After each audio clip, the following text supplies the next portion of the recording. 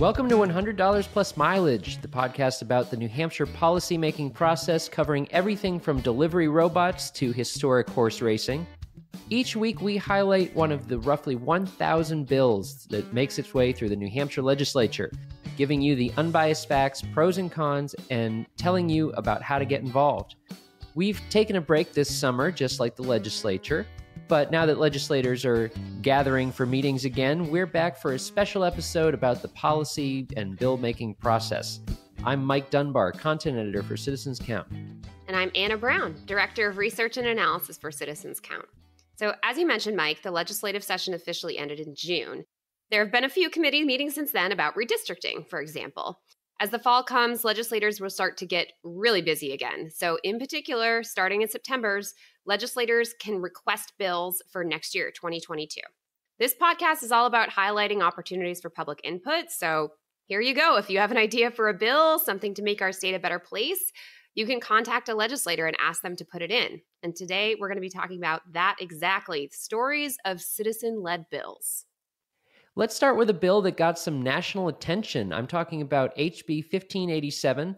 That was a bill passed in 2018 to raise New Hampshire's marriage age to 16 years old. Before then, the minimum age for marriage in New Hampshire was just 14 years old for boys and 13 years old for girls. I know we stay nonpartisan on this podcast, but the idea of a 13-year-old girl getting married is just nuts. Well, Cassandra Levesque, who was a high school student at the time, definitely agrees. She learned about New Hampshire's 13-year-old marriage age after attending a Girl Scout conference on human trafficking and forced child marriage. She was in high school at the time, and she contacted Rep. Jacqueline Silly from Barrington to sponsor a bill to raise the marriage age to 16. Their first attempt in 2017 failed, but the bill passed in 2018. For an extra inspiring follow-up, Cassandra Levesque went on to win election as a state representative. And she's been working to raise the marriage age again, this time from 16 to 18. Okay, our next one is a bill from this year. It's HB 179. That bill enhances penalties for repeat DUI offenders. The new law is named Tyler's Law in memory of Tyler Shaw, a 20-year-old man killed by a repeated drunk driver in 2018. Tyler's mom, Beth Shaw, started work on a bill in 2019 to lengthen the prison time for persons convicted of negligent homicide who have prior convictions for driving under the influence of drugs or liquor. Beth told WMUR that she plans to propose more related legislation in coming years. I have another example of a bill from a high school student. Caroline Dillon was a high school student in Rochester when she learned about the issue of period poverty. Many young women are unable to purchase menstrual products, resulting in embarrassing and disruptive trips to the nurse's office, unhygienic makeshift pads, or even missed school days. So she contacted Senator Martha Hennessy to sponsor SB 142. That bill requires middle and high schools to offer free menstrual products in girls' bathrooms. Governor Sununu signed that bill into law in 2019. Some legislators argue SB 142 puts an unconstitutional spending mandate on local schools, but attempts to repeal the law in 2021 failed. And high schoolers aren't the only students to get involved in the legislative process. There's a long history of elementary and middle school teachers helping their students propose bills to name official state animals. Yes. We are coming to the now infamous red-tailed hawk bill. You could say that process for that bill went a little bit off the rails in 2015 when a group of fourth graders worked with Rep. Rennie Cushing to proclaim the red-tailed hawk as the state raptor. During a floor debate, representatives argued the bill was unnecessary and inappropriate. Representative Warren Groen memorably said that the raptor would make a better mascot for Planned Parenthood. Yes, and this was while the elementary school students were in the gallery watching. So another time New Hampshire made national headlines. Not such a good reason this time. Don't worry, though, there's a happy ending. While the 2015 proposal failed, the students didn't give up on the legislative process. In 2019, Governor Sununu signed HB 280 to designate the red-tailed hawk as the state raptor. I think the students were in 8th grade at that point. Yeah. So most recently, students from the Hollis Primary School worked with Rep. Kat McGee to proclaim the daring jumping spider as the state spider, which sounds terrifying, actually. So a great name.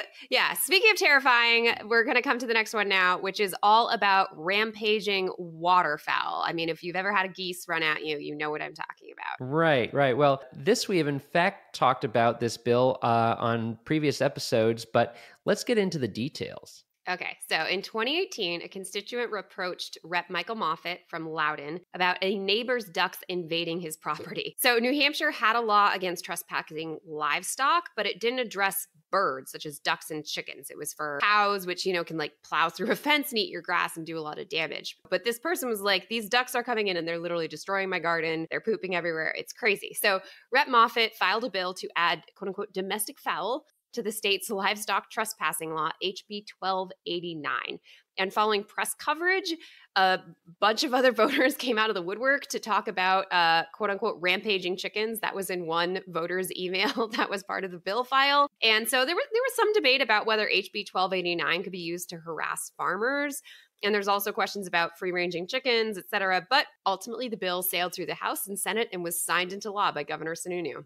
This is just a small sample of bills that started with individual granite staters. There are many more notable examples, from Michelle's Law in 2006, which was aimed at preventing insurance companies from removing students from their parents' coverage if they leave school during an illness, to recent proposals to end daylight savings time in New Hampshire. Once again, we're supposed to say nonpartisan, but I'm going to go ahead and say I have no problem ending daylight saving. My cat can't handle the changing dinner time every 6 months. It just causes uproar in our household.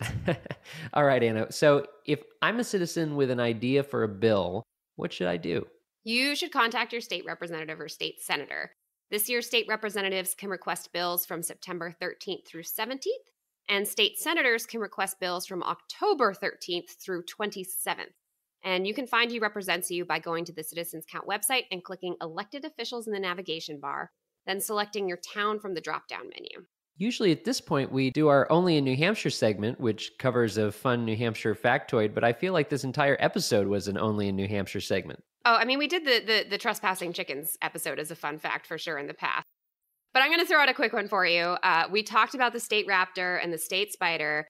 New Hampshire actually has 10 official state songs because one was not enough. So there's a whole list. There's Old New Hampshire, My New Hampshire, New Hampshire Hills, Autumn in New Hampshire, New Hampshire's Granite State, Oh, New Hampshire, You're My Home, The Old Man of the Mountain, the New Hampshire State March, New Hampshire Naturally, and Live Free or Die. A whole lot of songs. Wow. That is, there could be a whole mix CD for that. Yeah, I mean, yes, you could do a mix CD.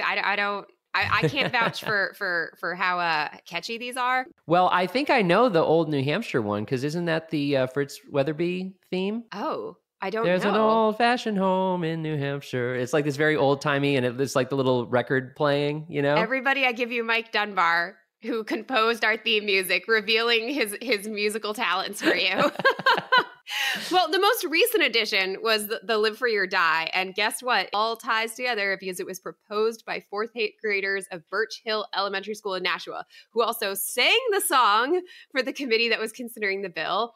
And looking at the hearing minutes, so supporters agreed it was, quote, quite singable and might catch on. A glowing review for any songwriter. Quite singable. Mike, you should write our next New Hampshire song for sure. Well, I was thinking, I'll bet the teacher was like an aspiring songwriter and like convinced this was all a genius marketing scheme. It's the next step in your music career. That's right. All right. That wraps up today's episode. You can find more information and episodes at citizenscount.org. Subscribe through your favorite podcast channel or follow us on social media to catch our updates on Season 2. We'd like to thank Franklin Pierce University for producing and the Granite State News Collaborative for hosting this podcast.